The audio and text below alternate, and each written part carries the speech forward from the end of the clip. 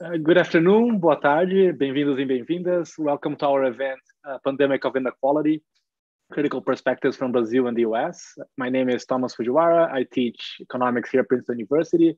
I'm the Associate Director of the Brazil Lab at Princeton Institute for International Regional Studies, which is hosting this event.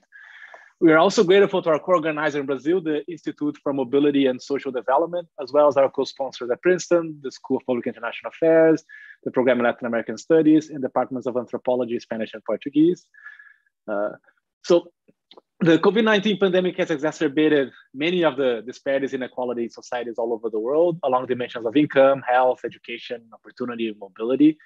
It also put the set of public policies we have to address these inequalities under an unparalleled challenge and raise all sorts of questions on whether it needs substantial reforms to address new challenges and achieve its goals in the future. While my previous statements applies to most, if not all, countries in the world, today we learn from a comparative perspective, focusing on both the American and the Brazilian cases. And we do so with the help of two incredibly distinguished scholars that we're very lucky to have with us today, Sir Angus Deaton and Ricardo Paes de Barros. Angus Deaton is the Dwight D. Eisenhower Professor of Economics and International Affairs Emeritus at the School of Public International Affairs and the Department of Economics here at Princeton. He has received several awards and accolades, which are too numerous to mention in my brief introduction, including the 2015 Nobel Prize in Economics awarded for his analysis of the direct quote from the Nobel Committee, Consumption, Poverty, and Welfare. His scholarship focuses on the determinants of health in rich and poor countries, as well as on the measurement of poverty and inequality in the US, in India, all over the world. And his two more recent books are The Great Escape, Health and Wealth and the Origins of Inequality. For the Brazilians listening at home, this book has been translated to Portuguese under the title A Grande Saída. And also his latest book is The Death of Despair and the Future of Capitalism, joined with also our colleague, Princeton Professor Paes. Ricardo Paes de Barros is the Instituto Ayrton Senna Chair at the Insper Business School in São Paulo. He has also received several awards and accolades, which are too numerous to mention in my brief introduction here. He's including he's a member of the Brazilian Academy of Sciences. His research is concerned with inequality, poverty, education, and labor markets, particularly in Brazil, but also across Latin America. And he has helped design one of Brazil's most successful social policies, the Bolsa Família cash transfer program. So this is our format for today. Angus and Ricardo will talk for about some 15 minutes each, and we'll have a discussion after that. For the audience watching from home, this is important to know, the chat on our YouTube channel is open, right? If you just look down from the video you're watching, there's a chat that you can, it's open. So you can feel free to ask questions as the event unfolds. Our team will be collecting your questions, they'll forward to me, and I'll select some of them to pass on to our speakers. So the event will last no longer than an hour and 15 minutes. And we'll start with Angus Deaton's presentation. Angus, please go ahead if you can share your slides. Let's see if I get this to work. Is that working okay? Good. Okay. Thank you very much, Thomas. That was terrific, and I think this is just a wonderful idea. You know, two of the most unequal countries in the world, and two that have been suffering very badly from COVID, and actually talk to one another. I know a little bit about what's happening in Brazil, but not nearly enough, and I'm looking forward to learning this afternoon. So let me start. I have an outline here. I'm going to talk a little bit about familiar topics of income, consumption, wealth inequality, and labor markets. I want mostly to focus on health and the distribution of death during the pandemic, or at least in 2020. We don't have really data for 2021 yet. And my main axis of inequality here will be between the more and the less educated. I think a lot of this is familiar, has been true for a long time. The division between those with and without a four-year college degree has been important, both in determining people's incomes during the pandemic and their health, especially along the occupational divide between essential workers and those who were able to work at home. And essential workers risked both their health and money or had a choice between them. One of the things that has shown up differently from COVID than other recessions, if you call them that, is that they're usually worse for men. And in COVID, they've really been worse for women. Let me show you a picture from Fred, the invaluable Fred. This is the difference between the unemployment rate for men and the unemployment rate for women. It's usually above the axis, so that unemployment is worse for men than for women. You can see in the 2008 to 2009 recession, a very strong positive spike. And then you can see during COVID after 2020, at the bottom here, you got this very strong negative spike showing that unemployment rates were higher for women than for men.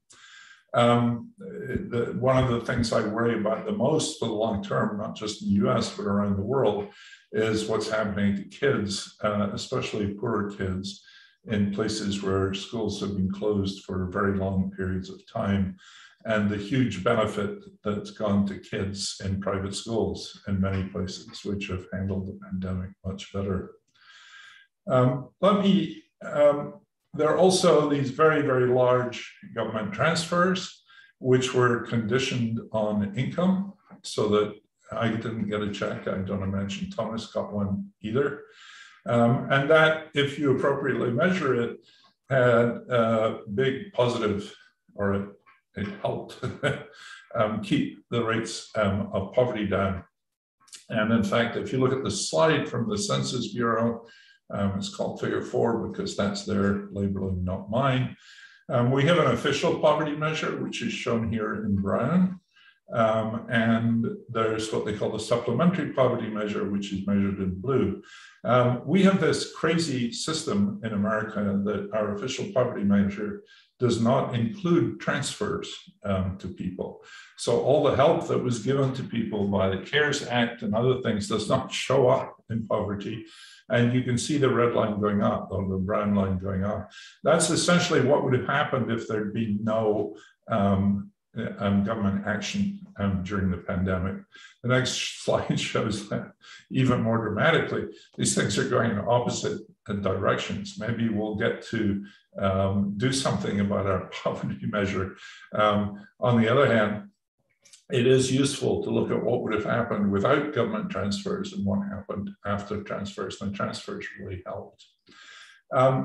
They presumably reduced inequality. I haven't seen convincing numbers of that yet, but the thing to remember is that these are one-off payments that are all set to expire and will not be renewed in anything like the same form. In fact, the child tax credit is being debated as we speak.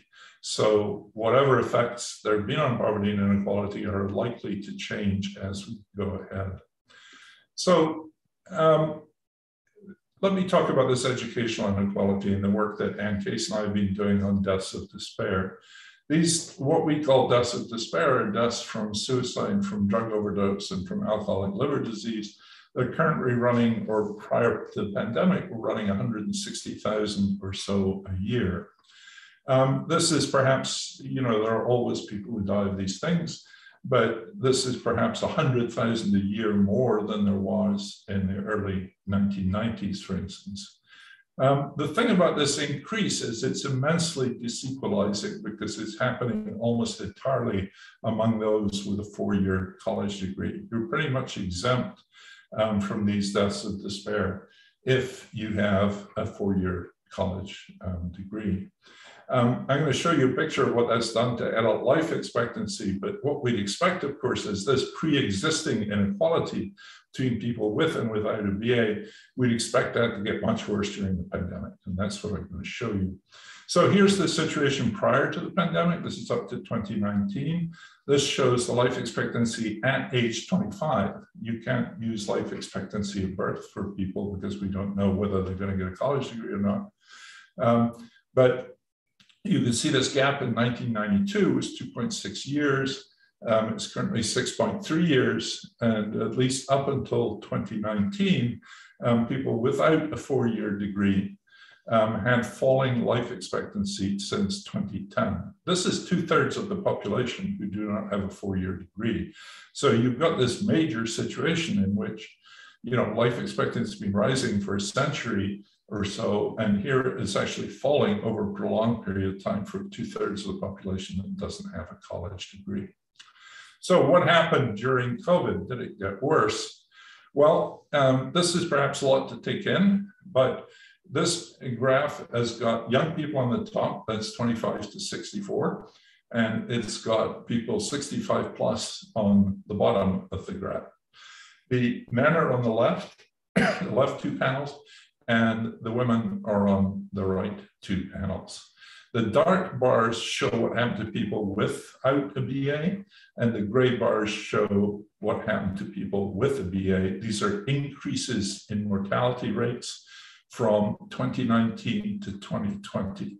Notice all these bars are positive. What are the groups we're looking at? The first one, these are ethnic, racial groups. The first one is Hispanics. The second one is Native Americans. They have NH in front of them to stand for non-Hispanics. So you've got Asian American, Native Americans, Asians, Blacks, many, that's people who tick many races on the census form. And the last one are non-Hispanic whites. And what you can see here is everybody increased. The black lines increased by more than the gray lines, so that you were more likely to die of, or at least during 2020 than in 2019, if you did not have a BA. There are also these groups that were particularly hard hit, and you can see it's Hispanics, it's Native Americans, and African Americans, Blacks. The other groups did much better. Sorry, no one did well, but the groups that really did badly, where there were these big increases in death rates, were Native Americans, Hispanics, and Blacks. Now, if you go on and look at not these absolute increases in mortality, but the relative mortality rates in these groups, you get just a completely different picture here, which is, these things are now pretty much the same. There are 2 exceptions, which are young Hispanics, or female Hispanics and female Native Americans. But otherwise, these bars are approximately the same height. So what that's telling you is that the mortality went up for everybody, but it went up pretty much in proportion to pre-existing inequalities for the BA versus non-BA. Now, it's often been commented that what COVID did by age was to increase the mortality rates. So young people got a small increase, old people got a big increase. So what's happened here is the BA's got a small increase, the non-BA's got a big increase, but it's pretty much in proportion to what the mortality rates were before, which to us is a stunning finding, because we'd expect it to get much, much worse, because the risk factors are much higher. And that's what you get for these these female Hispanics, young female Hispanics and Native Americans. Here's another graph which shows the same thing. These are mortality ratios in 2019, mortality ratios in 2020, and they basically lie along the 45-degree line, just showing that there was the ratio of deaths from no BA to BA was about the same in 2020 as it was in 2019. And again, you can see the exceptions. Remember, there aren't that many Native Americans with BAs, so this you could think of as a small population effect. And they're the Hispanics. Now, one of the things that might be driving this, I've really gone through this slide already, is Sam Preston and his colleagues at Penn have shown that a lot of these deaths for African Americans and for Hispanics of the between 15 under 65 were actually not from COVID. In fact, about half of these deaths were from external causes, from heart disease and diabetes. Now, you might attribute them to COVID because the other things that were going on that were caused by COVID, but they're not directly COVID. Whereas for Hispanics, where we get the expected result that the non-BAs do much worse relative to what the BAs relative to what they were doing before, they were actually dying of COVID. So that may explain part of the paradox, but it's still extremely puzzling result. So the BA has been protected in the same way. So I think I've said all these things, so let me scoop on.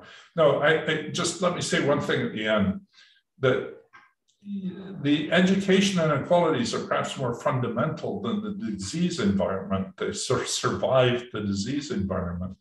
But notice that doesn't have to be true, and the racial and ethnic inequalities really changed radically during the pandemic, as we've seen. So one question is whether there was a spike in these deaths of despair during COVID. It turns out really not. In fact, in the US, as in about 20 other countries for which we have data, suicides went down during the pandemic. I have various stories for that, but none of them are at all definitive.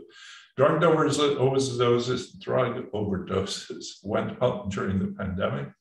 But they were also increasing rapidly in the months prior to the epidemic. So we don't really know what's driving that. Let me conclude by saying a few words about wealth inequality. I think one of the most startling and disturbing things about the pandemic in the US and in many European countries too, is the stock market has done incredibly well.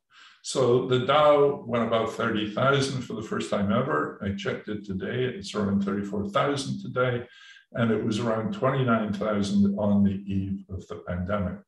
So you've got this extraordinary situation in which people are dying in huge numbers, and a lot of protected people with wealth are getting incredibly rich. Now, this is true at the very top of the income distribution, the wealth distribution. So these are rough numbers that come from various sources that Bezos pretty much doubled his wealth by about 90 billion. Musk, about the same. Zuckerberg, only a little bit less. So you've got a situation in which ordinary people, the less educated minorities, are dying. There have now been over 650,000 deaths in the United States, while the people at the top of the wealth distribution, and not just them, but people like us, who, I'm talking about American academics here, who have pension funds invested in the stock market, have done incredibly well during this epidemic.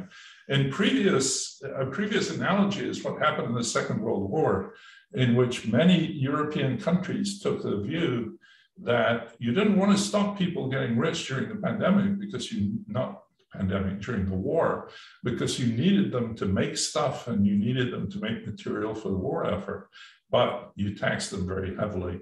In fact, the Labour Party in Britain in the Second World War argued for what they called conscription of wealth to match conscription of labor. The working people went to the war and risked their lives. The rich paid taxes at the same time. We're not even talking about doing that, as far as I can see. Finally, just let me show you the pictures. Again, this is division by education. These are numbers from the Federal Reserve, the Survey of Consumer Finances. And what these show is, in trillions of dollars, wealth by education. So the big green swathe on the top is people with a college degree or above. The lighter green is some college, then the yellow is high school, and the red one is no high school. And what you can see is at the very end of here, this goes up to the second quarter of 2021, this enormous increase in wealth here, almost all of which is happening between the college, among those with a college education. So people with college education are not dying, and instead of dying, they're getting rich. They're getting a lot of money. And in fact, if you look back to 1990, the Fed's graphs are really wonderful. You can see that in 1990, about half of all wealth, and this is total wealth, it includes pensions, it includes houses, it subtracts debts, it does everything you're supposed to do. That half of the wealth, this was 50-50 in 1990, was owned by people without a college degree. In the first quarter of 2021, that is a little under 75%. So we've gone from half it owned by people without a college degree to only a third, only a quarter. And the three quarters have done incredibly well during the pandemic, while their less educated brethren died. Okay, I'm going to stop on that depressing note. Thank you. And perhaps we can hear cheerful things from Brazil. Thank you so much, Angus. Yeah, that was a great presentation. A lot to think about. So without much further ado, I'll pass the baton to Ricardo Paes de Barros. Yeah, if you like to share your slides too. I think you're muted. So unmute.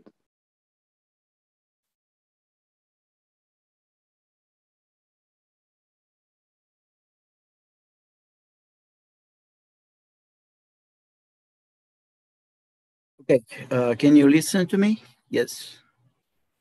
Okay, so thank you very much for the invitation, and it's a great pleasure to be here. And I'm going to try to talk a little bit about what happens to inequality and downward mobility during the pandemic in Brazil. And I'll try to show you that children were actually the group that actually pay the highest price of this event. Well, as I think it's clear to everyone and was highlighted by Angus in his presentation, this pandemic, it's certainly not balanced across generation. It's certainly very skilled towards, in terms of health, it will affect much more highly the old than the working age population or the children. And that's just because of the, and here I have this table where I put the expected years that typically a person in average age group will lose from the pandemic relative to the overall average. And you, of course, because the mortality rate is much higher among the elderly, even though they have fewer years left, even taking into consideration these two factors, they still are going to be losing more. So the pandemic, to some extent, if we do nothing, will be much more, will hurt much more the old people than the other groups in the population. And that's true everywhere in the world. Well, I would like to highlight two peculiar features about Brazil, one now and one later, that makes the pandemic have probably some differential inequality effects in Brazil. And the first feature, which is quite amazing, is that, and you can see here from the last column where we have the government expenditures in terms of the average labor income of working age adult. You know, what's interesting here is to compare the, this is the expenditure per old people and the expenditure per children.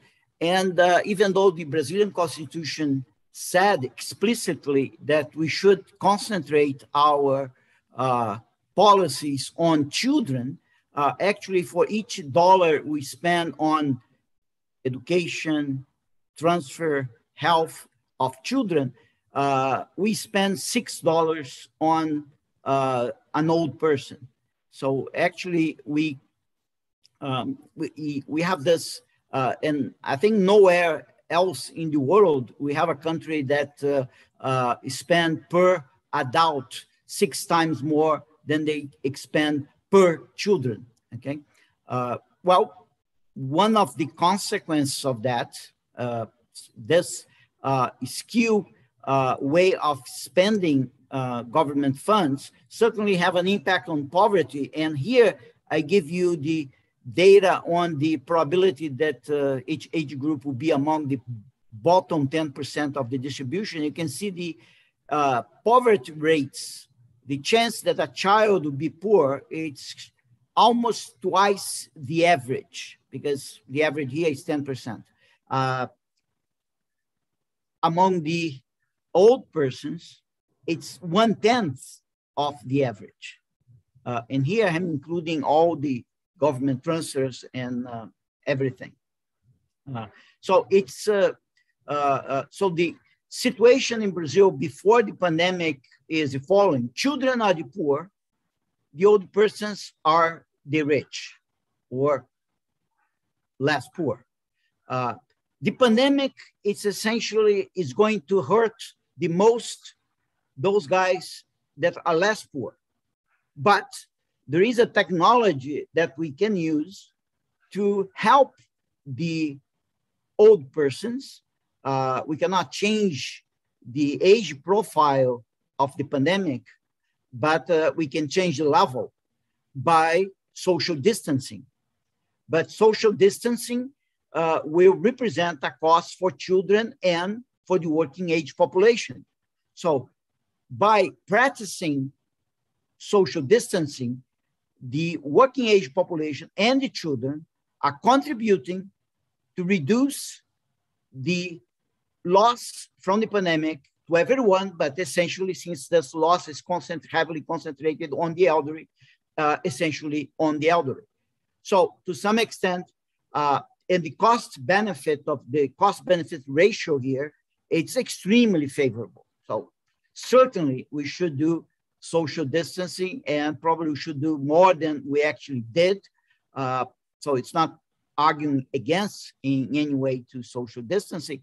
It's just saying that it's to some extent a sacrifice that children and the working age population will do, mainly, of course, will benefit everybody, but will benefit mainly the elderly, which are the least poor group in the population. So we should do that, but we should also think about compensating children and the working age population for this effort. So let's see what happens in Brazil in terms of the incidence of this cost. Well, first of all, the social distance in Brazil was relatively, was effective, but was not as intense as we would probably like it to be. But instead of having 1 million deaths, we have 200,000 deaths. And if you estimate this using several ways of measuring the value of life, the value of year of healthy life, and so on, we come up with an idea that we lost 5% of GDP after practicing a lot of social distancing. I think we should have less than that. So we should have done more social distancing, but for the amount of social distancing we did, we have this health impact. So we did social distancing. That means that the working age population suffer. How much the working age population suffer? Well, we lost, at some point we lost 10 million jobs, okay? The working population in Brazil, it's about 100 million people, 95 and so are occupied people, are employed people. We, at some point in time in the peak, we lost 10 million jobs, taking the average of the year 2020 and comparing with 2019, we lost 7 million jobs. We reduced the number of employed people by 7 million, which 8% decline in employment. Maybe surprisingly, the average wage of the people that keep their job remains the same, or comparing the average wage before and after is relatively the same. And the inequality in the wages of people that were employed remain constant over this period as the last three lines tell you. The bottom line here is that the main loss was essentially the employment loss. Of course, this employment loss brings an inequality because some people lose their jobs, other people keep their job. So there is this extra inequality between have a job and not having a job. And more than that, we have extra inequality because people that lose their job were in sectors that used to pay low wages. And that can be, you can see in this graph where you can, we put in the vertical axis the percentage loss in employment, and the horizontal axis is the average wage. So you can see that domestic servants, restaurants, hotels, other service, they lose a lot of jobs, and they used to be the sectors that pay the least. So the poor, to some extent, it hurts the most, and the financial sector and the public sector were not firing anybody, and the wage used to be very high in this sector. So there are two contributions to inequality here. One, that some people lose their job, other people don't. And the fact that those that lose the job with high probability, they came from sectors that pay low wages, okay? But at the end, the total income, total labor income in the country, declined essentially because the level of employment declined, because the average wage remains the same. So actually the total labor income in Brazil went down by 8%. And that means 200 billion reais. So that is 3% of GDP. So to some extent, the contribution of the working age population to reduce the losses in health was a reduction in income equivalent to 3% of GDP. But one important thing, so here we get 5% of health, 3% of labor income, but the government was very sensitive to this income loss because it was heavily concentrated on some workers. So the government did a gigantic government transfers to these people to help them to have a minimal income during this period. And if we measure this, the loss in labor income in Brazil was $220 billion. The government transfers was $230 billion. So the government transfers to the working age population was larger than the loss in labor income. So to some extent, the government did, in aggregate level, did a good job in compensating the working age population for their income. Of course, it remains to be seen, and the evidence that it's available show that inequality was not increasing in Brazil over this period. So this money more or less went to people that actually lose their jobs, even though there's many deviations from that. But to a large extent, this was providing income to people that actually lose their jobs. So actually, the working age population doesn't seem to be suffer the most because of this transfer. Who pays for this transfer? Government debt. So who is going to pay this back? Children. So what's the result here? Children end up with 300 billion reais to pay back in the future. Okay, but what happens to children? Well, over this period, remember, children is the poorest group in the society. Children, schools were closed, contrary to the North Hemisphere. In the South, when the pandemic started, we were at the beginning of the school year. So actually, in Brazil, schools were closed 85% of the school year, 85% of the school days. You didn't have a school open. Of course, there was some kind of remote education.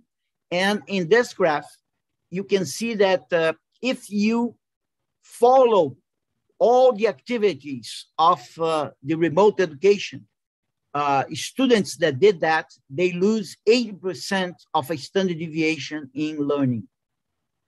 If you did nothing, if you didn't follow anything, you lose 25% of a standard deviation, okay? On average, a child, a youth in Brazil, they follow 33% of what schools ask them to do. And so the loss in learning in Brazil was a little bit below 20% of a standard deviation. You may say, well, 20% of a standard deviation, is this small? Is this large?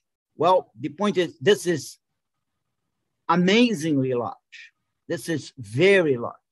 And the way to do this is to compute what's the consequence of that on the lifetime earnings of these children. And we estimate that that represents 9% of GDP. So if, of course, this loss of learning could be recovered somehow. But if this loss in learning is not recovered, this group of people will lose earnings over their lifetime. So the present value of that is equivalent to 10% of GDP, which is an enormous amount. So if we put here, we see the following. The highest loss was among children. And these children not only have all this loss, but also is this children that has to pay all the transfers the government did for the working age population, because that was an increase in debt that will be paid by these children or the children of the children. So, so this compensation of the orange box, you can actually put on the blue box. The question is, of course, this loss for the children, it's a loss in learning, and this loss in learning could be compensated somehow in the future. We are by the end of 2021, and up to now, Brazil has no policy at all to compensate this loss. So now let me just finish showing you the last point in a peculiar feature about Brazil. I was mentioning that the learning loss depends a lot on the engagement of the children with the education. And children that doesn't have any computer or access to internet cannot actually participate in this thing, because all this is done in a remote fashion. So Brazil, as usual, measure very well the social problems, and we have very good measures on the engagement of children over this entire year. And we know that inside a household survey, so we can compute that and correlate with the background of these children. What we end up with is that some people don't have a 30% of engagement, that has a 10% of engagement. And who is this guy? This guy is a Black boy in poor families in rural area with less educated parents. Okay, so this guy has an engagement that's 1/3, less than 1/3 of the average. And on the other extreme, we have people that have almost 70% of engagement. They did 7% of everything that they were supposed to do. And who are these people? This is a white girl in urban areas in a high income family with well-educated parents. So what is the conclusion of all this is that the legacy of the pandemic is essentially the cost of the pandemic. It's essentially bear by the new generation, the children of today. The children of today, if we do nothing to compensate their loss of learning, we have a lower income.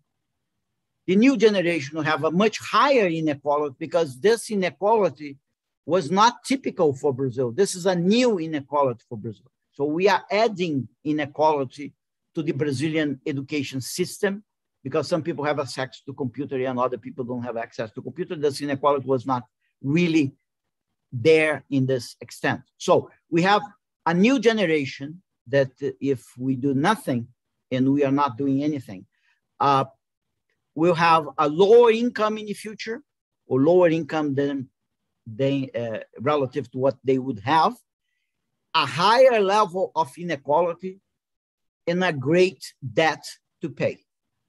Because actually, we did all this compensation we did all this social distance, supposing that nothing is really happened to children because, of course, nothing is happening in school anyway. So if they don't go to school, it doesn't matter. But the point is, it does matter.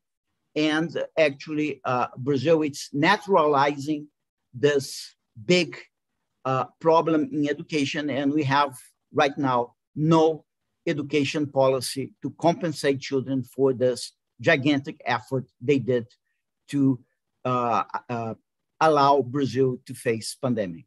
Thank you. Thank you so much, Ricardo. It was like also a fantastic presentation, a lot to think about, and a lot of similarities with what Angus said. So if we just to kick off the discussion a little bit, I'll ask you a little bit one of my questions, and also merges in a question that João Bio sent through the YouTube chat box, which is the following: is I think Angus had started with a very good turn of phrase, which was like what brings Brazil and the US together is that they're uniquely unequal, and they're both unequally hardly affected by COVID, right? Which doesn't sound like a coincidence. There must be something, about the fact that these countries are so unequal and how kind of poorly they fare compared to its peers on COVID that's related. And I think you can see a lot of that in both presentations, right? Say in the US, you see this 2020 was kind of this proportional shift in mortality, right? So which means, the mortality for the people without BAs had to grow much more than the ones with college degrees. And the same in Brazil. So children were the poorest, and then children were the ones that got hit the hardest by COVID.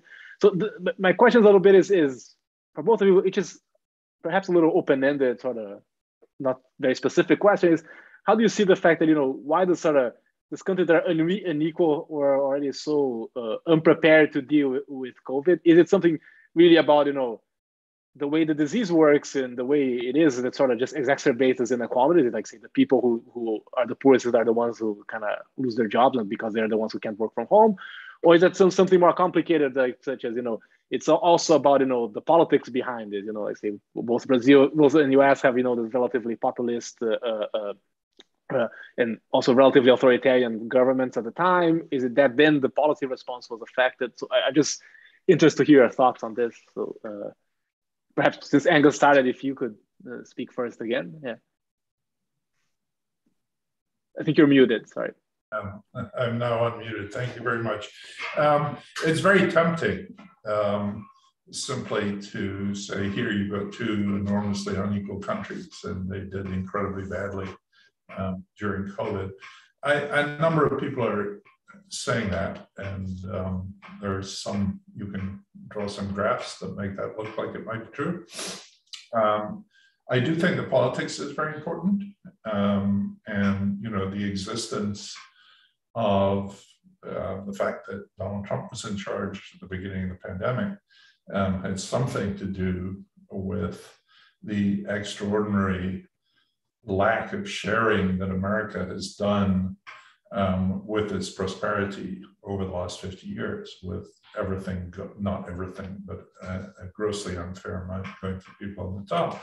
And about the only way that people left behind can get back is through presidential elections and through something like Donald Trump. I'll let Ricardo tell that story for Brazil. But I think we have to be very, very careful. So this epidemic is not over yet. The death counts are far from done. Conclusions that looked very clear at the beginning of the pandemic don't look so clear now. Britain, I think, has done worse than the United States.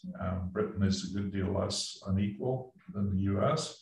And even though, like the US, it has someone who's often described as a clown in charge, it still had, during the pandemic, a government that you would have expected to do much better than perhaps it did. I believe Peru is arguably the country that's done worse in terms of deaths numbers and the loss of life expectancy. But, those numbers are just beginning to come in. So I know it's very tempting to say, look, if we stand divided, we fall down divided too, and those things are causally related. And, that hypothesis is certainly going to get a lot of investigation over the years to come. But I don't think it's clear-cut in a very simple way. And a lot of it clearly works through politics and through the competence of the administration.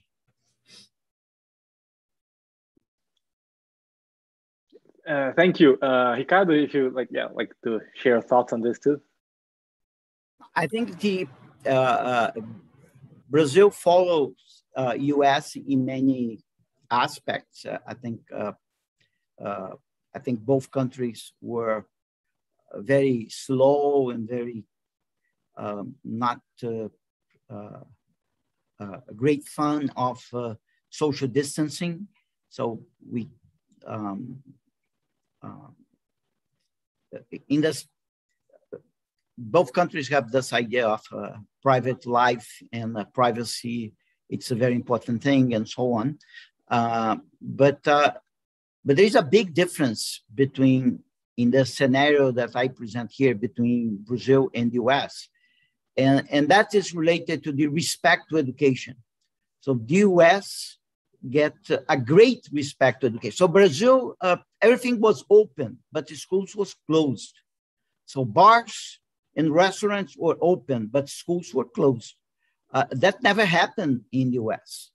And that had an enormous impact on education in Brazil. So Brazil is similar to the US in many things. There is a very nice study from the World Bank that compare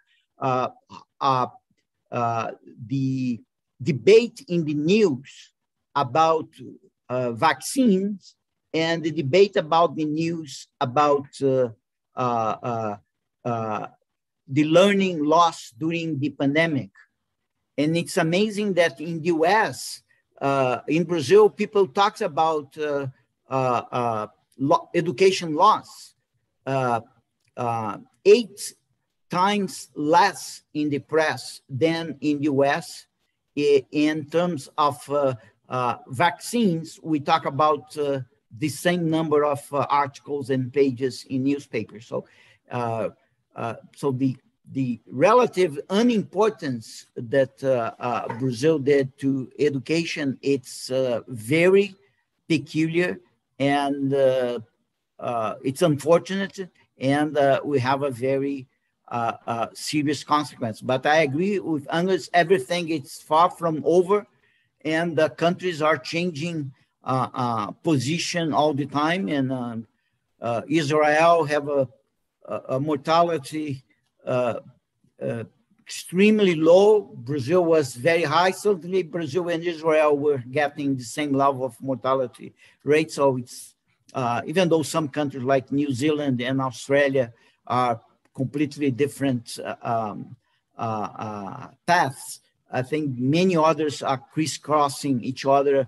We hope Canada is really taking a different path, but things are far from over, and we still have to wait to see what happens. But the lack of attention to education in Brazil, it's very strange.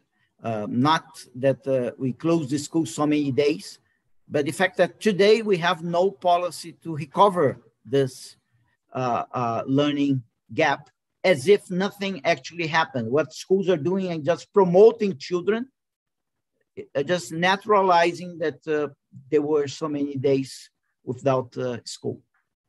Could I just add a word to that? I think what Ricardo said is incredibly important. And I think, we may have done a bit better, but there's a lot of kids, especially poor kids, whose education has been very severely disrupted. And we're going to pay a price for that for many, many years. India is an example that seems to be even worse than Brazil, in that, the bars are open, the gyms are open, the stores are open, but the schools have been shut for 18 months.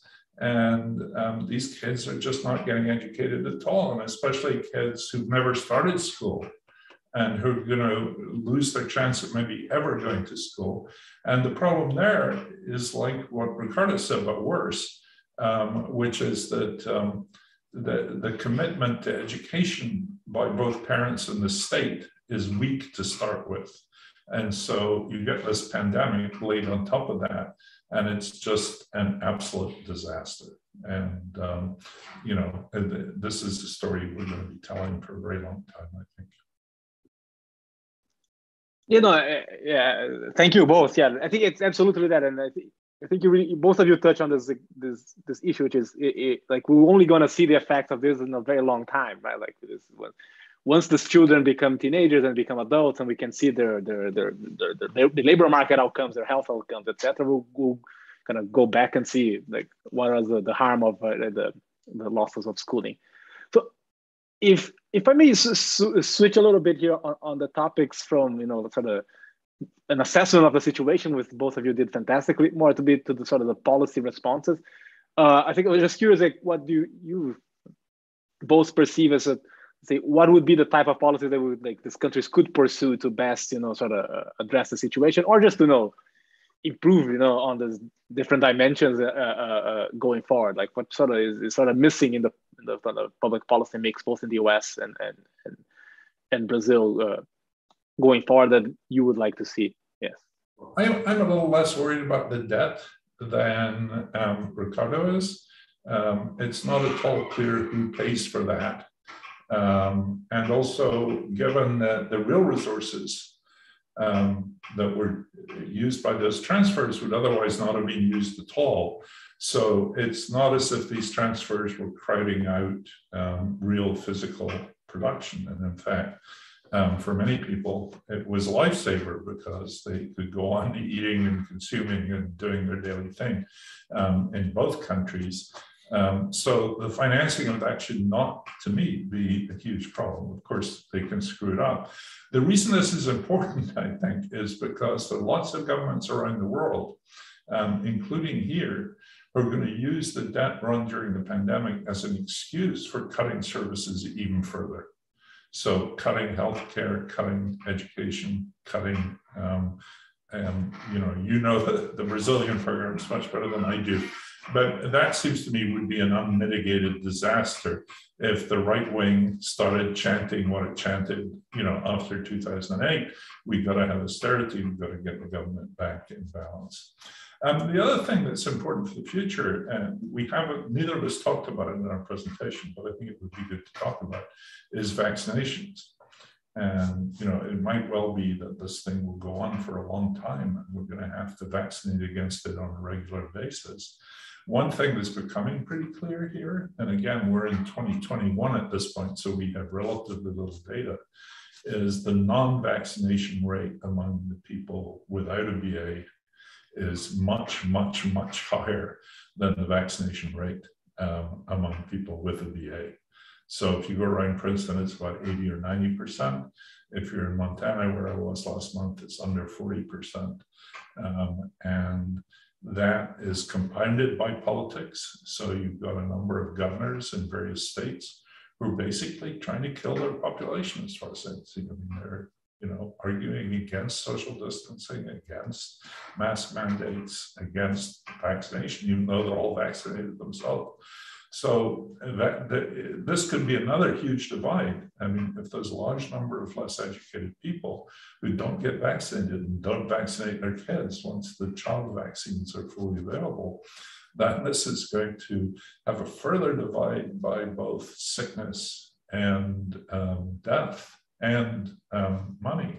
And, we don't really know, again, for these kids, how many of them, if they get COVID, how long the symptoms last. So that there's a lot of concerns about long COVID and diminishing productivity in the future.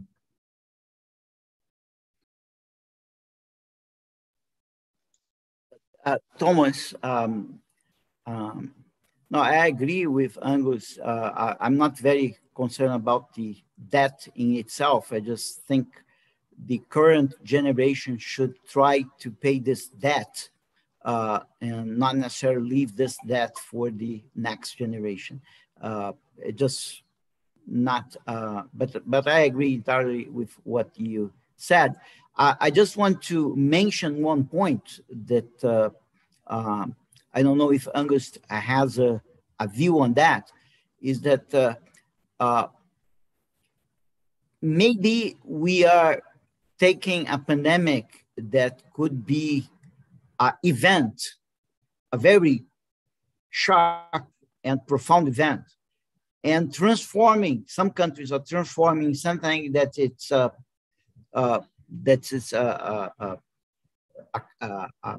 intense phenomenon in a chronic event.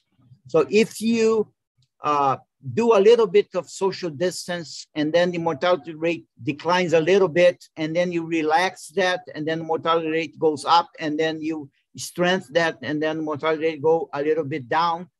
So if you keep doing this, you never eliminate the virus, you never really control the pandemic.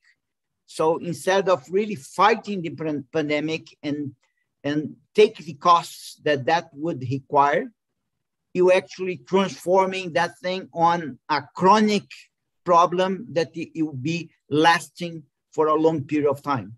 And I think the US is doing a lot of that. And Europe is actually doing a lot of that in many, many countries. Maybe the Nordic countries are kind of moving a little bit in a different direction. But that's certainly not what Australia and New Zealand are doing, or China and Korea are doing. I mean, they're saying, well, we have to fight this. Let's try to bring this contamination, this infection very, very, very down before we open anything.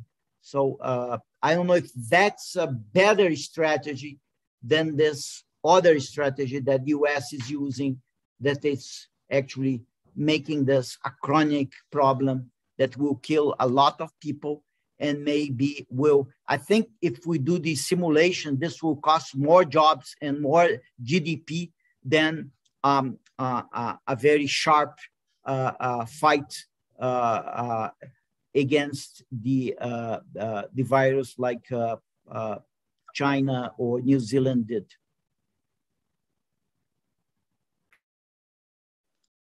Thank you both. Yeah, again,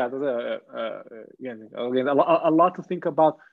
I'll just follow up. It's, I think, on something that Angus mentioned, and it also matches with a question we got from Arminio Fraga and also through the audience, which is so his question was like, if you guys any thoughts on the fact that Brazil is a less educated country, but the people are much more inclined than Americans to get vaccinated, right? So it seems pretty clear now that the share of Brazilians getting vaccinated is going to surpass the West, and is, as far as we know, it may like it'll be like 95 or upwards of the eligible population.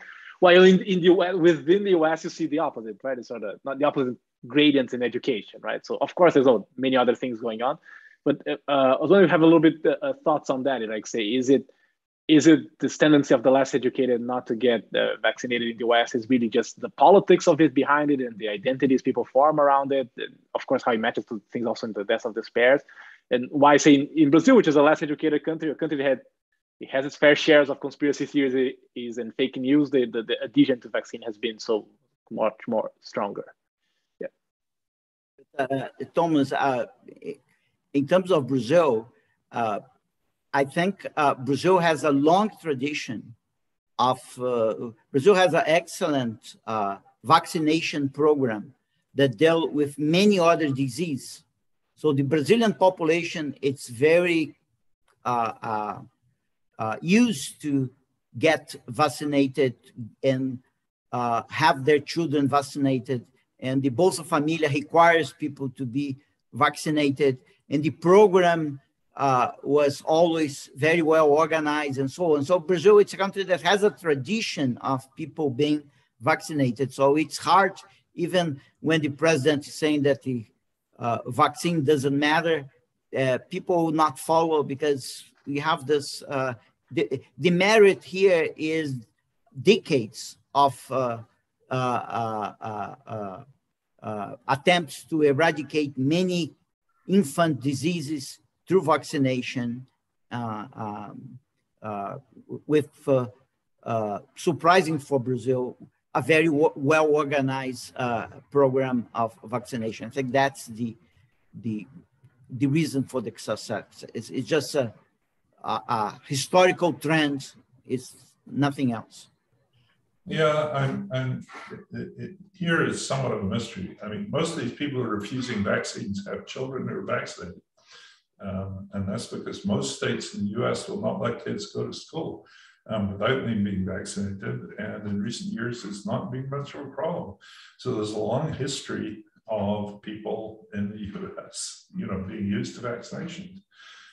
The vaccine resistors in recent years have been on the left, rich people, not right, poor people. So, Marin County in north of San Francisco, California, huge vaccine resistance to mumps and measles, to the point where there were really epidemics beginning to happen again.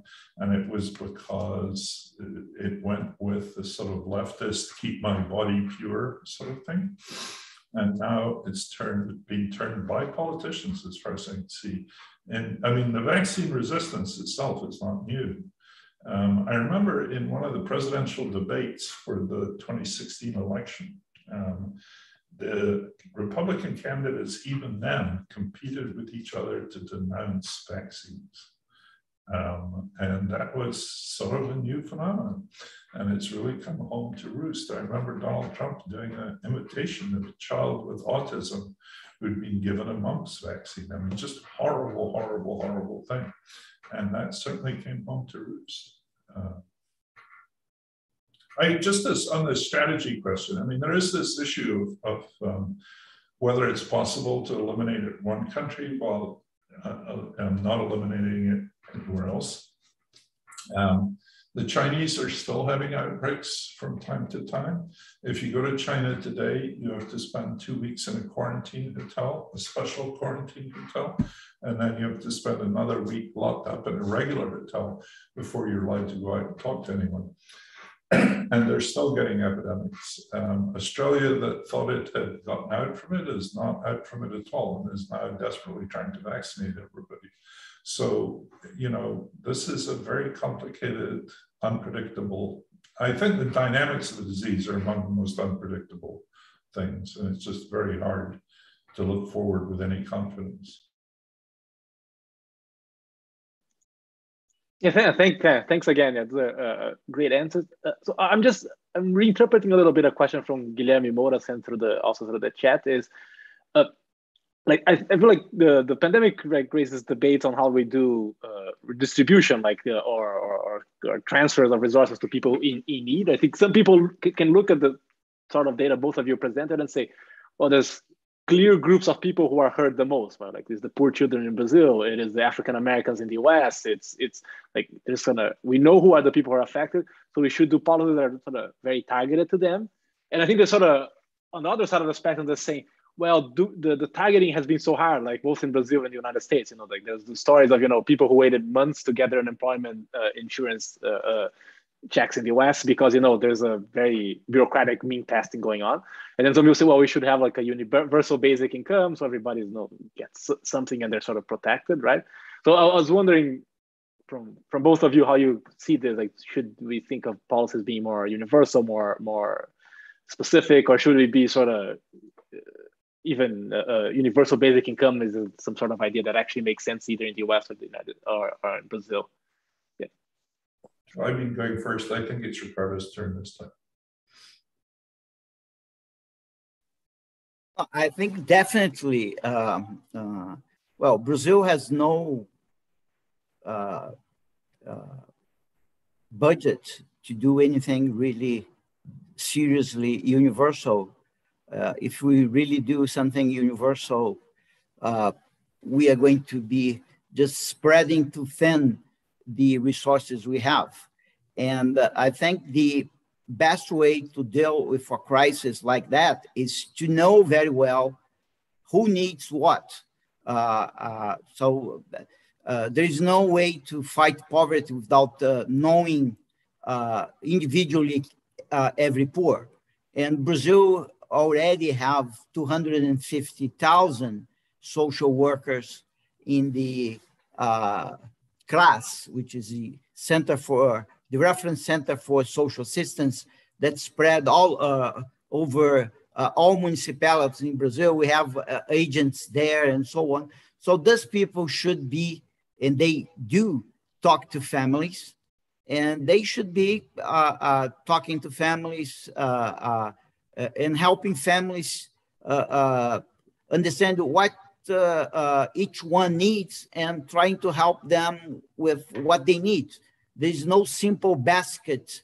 There's no, I don't think income will solve all the problems, because sometimes people don't need income. They need a place in a daycare center or a place in a service that will take care of the elderly, or they need a training program or a job intermediation program and many other things. So help to commercialize their products and so on. So I think the solution to all this is to get to know each poor, get close to them, and we have already the capillarity to do this, understand what they need, and make sure they receive what they need. This will be very cost-effective and feasible, and completely opposite of something like a universal basic income that if you try to do with the budget we have, will be a very small transfer to everyone. And I prefer to give a large benefit for the few that actually need than to do a small benefit for everybody. So I can tell you one thing for absolutely sure. I don't know very many things for sure, but this thing I know for sure. The US is never going to have a universal basic income. It just is not going to happen. And if you have any doubt about that, just listen to what people are saying today, when you've got at the same time people getting unemployment benefits, while businesses have signs at their windows saying $15 an hour, $20 an hour, we'll hire anyone and pay them anything. And people get so angry about that. I don't think they should get angry, but they do get angry, and they're not going to vote to pay people not to work, or even to pay people when they're not working. So that's not going to happen. The other thing about the different groups, it's sort of interesting, right? Because the Hispanics and Blacks that have done the worst were doing pretty well before the pandemic.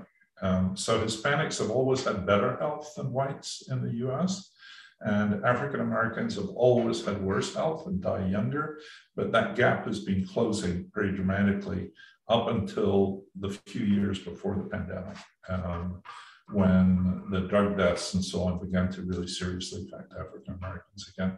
So I mean, it's if we can make this pandemic go away, you know, I don't think we need to do that sort of targeting anymore. But I tell you what we do need, and we haven't really talked about.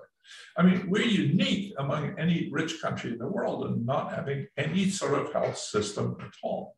One of the things that doesn't much get commented on, but it's just extraordinary, especially for a Brit. You know, I mean, I grew up in Britain and came here in later life, is there is no health system. Now, in Britain, when they had the vaccines, people got a card in the mail or they got an email from the National Health System saying, you have an appointment at 3 o'clock next Friday to get a vaccine. And it was all perfectly handled and rolled out like clockwork. In the US, we didn't get vaccines through our health system. We got them from the army, or we got them from the state, or we got them from the townships. Doctors had absolutely nothing to do with it, the place you go and have your health care. And that's because most people, well, not most people, but an enormous number of people don't even have a regular doctor. And so you just couldn't do this basic public health measure through the healthcare system because we don't have a healthcare system. So if we could fix that, that would put us in much better shape to deal with a lot of these issues as we go forward. All right, you got me on one of my rant topics, but that's an advantage of Brazil in relation to the US, right? We are closer to having a real health system and a very organized way of getting the vaccine and so on. In this sense, we are better off. In the lower end of the health, maybe we are better off. Yes, that was, yeah. I can agree enough with both of you. Like, I had the same, as a migrant from Brazil, then from Canada to the US, the same reaction. Like, how does this country does not have it? And again, it's speculative, but you can also think how that affects the non-vaccination rates. Like in a country, everybody interacts with their doctor and their healthcare, and it sort of works relatively well for them. They're going to trust, right, the vaccine effort, right? While in a country where the healthcare system hasn't been working for a group of people, this group of people are going to have all sorts of hesitancy, right? So we are pushing sort of towards the end of our time. So I'll just let you guys, if you want to have some kind of concluding remarks you'd like to say, or just add another point, or think something we didn't talk about that you would like to mention, please go ahead. We can switch the order now from the beginning. You can start with Ricardo if you have something to add. No, just to thank you for the opportunities, for this talk. I think was very illuminating, and I think the major challenge for Brazil started as a health problem, and now we have an education problem that's greater than the health problem, and we have to pay much more attention to the education policy than what we are doing right now. And so I think that's my major conclusion about Brazil, because contrary to what happens to the old people that die, children, we still can recover the learning of these children, even though children have a right age to learn how to write and to read. To teach people to write and read in the wrong age, later on, it's not as effective. So we are in trouble, but I think we still can do, but we have to pay a lot of attention to this, and it will cost a lot of money too. And my second remark comes from this point: to what extent should we do a sharp fight against, or should we make this to become a chronic disease? And I agree with Angus that the lack of international coordination, it's really a problem, because if you cannot coordinate this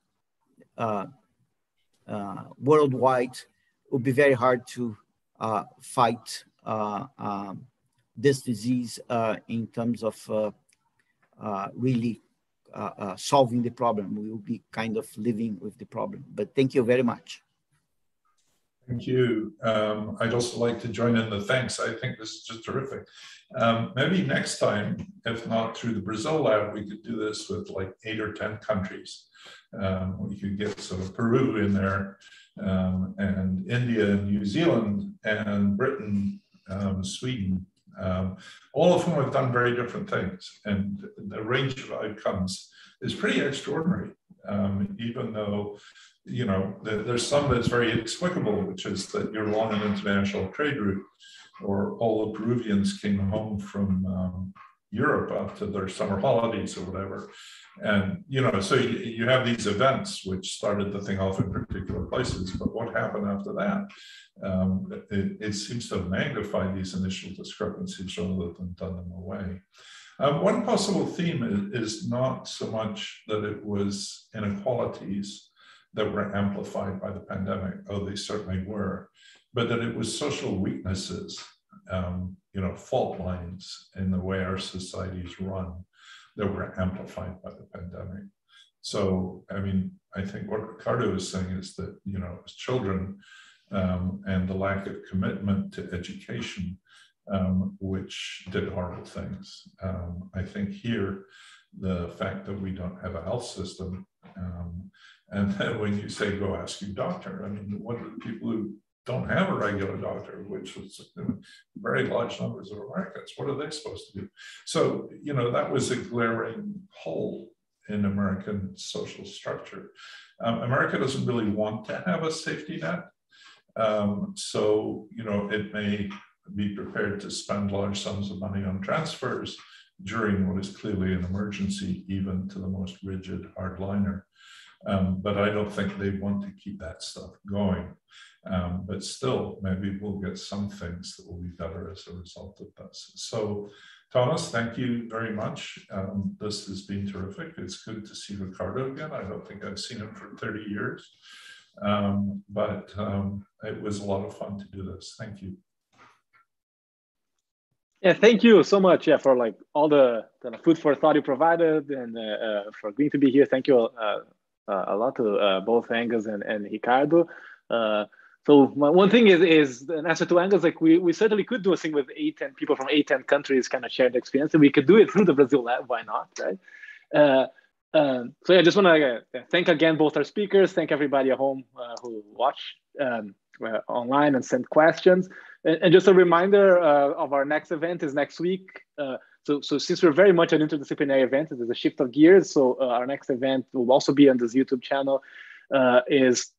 Will be October 6th, so Wednesday at 12:30. We'll have our longtime collaborator Lydia Schwartz, Iggy Ayedun, and Jaime Laureano talk about a very interesting project on called the Black Encyclopedia, which is a set of Afro-Brazilian biographies. So thanks everyone, and yeah, stay safe.